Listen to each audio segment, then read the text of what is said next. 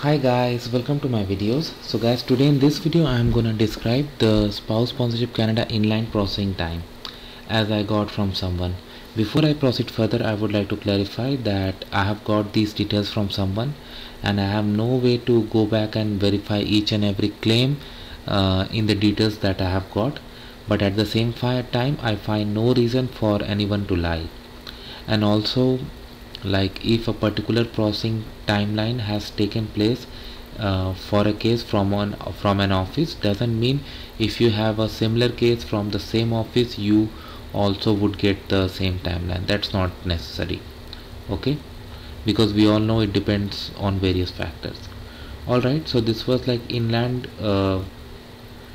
spouse sponsorship, and this was submitted online on December 10th 2021, and they received the temporary file number on 28th March 2022, almost 3 months late. Then on 12th April they got file number and medical request.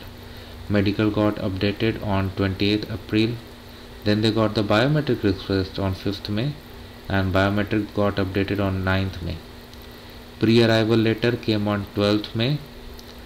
It was very quick, right? COPR number updated in tracker in 12th May.